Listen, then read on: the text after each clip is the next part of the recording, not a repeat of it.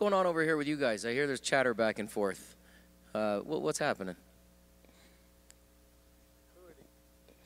I ain't gonna say exactly what we were saying, but you know, just seeing things in the media and videos and stuff like that, and you know, fighters like to bring up things that happen, you know, behind closed doors, but they don't speak on everything that happened.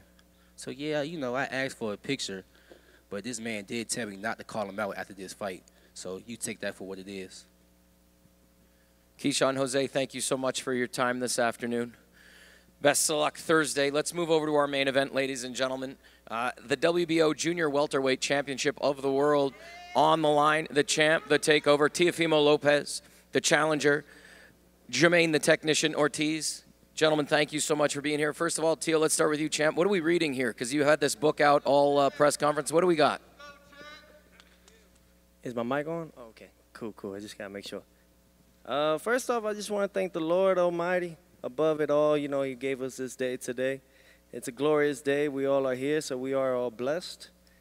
And right now, you know, the teachings of Bruce Lee. It's one of my mentors, and if not, my master, you know, so I really believe on it. Be water, my friend. The art of fighting is Jeet Kune Do, or Do.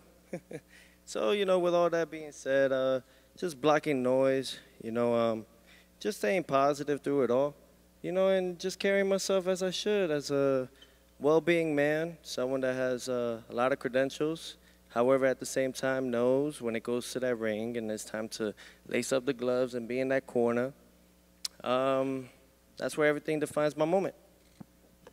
Thank you so much for watching this video, and make sure to subscribe for more videos of your favorite fighters over here on Fight Up TV, and give us a follow online as well at Fight Up TV on Twitter and on Instagram.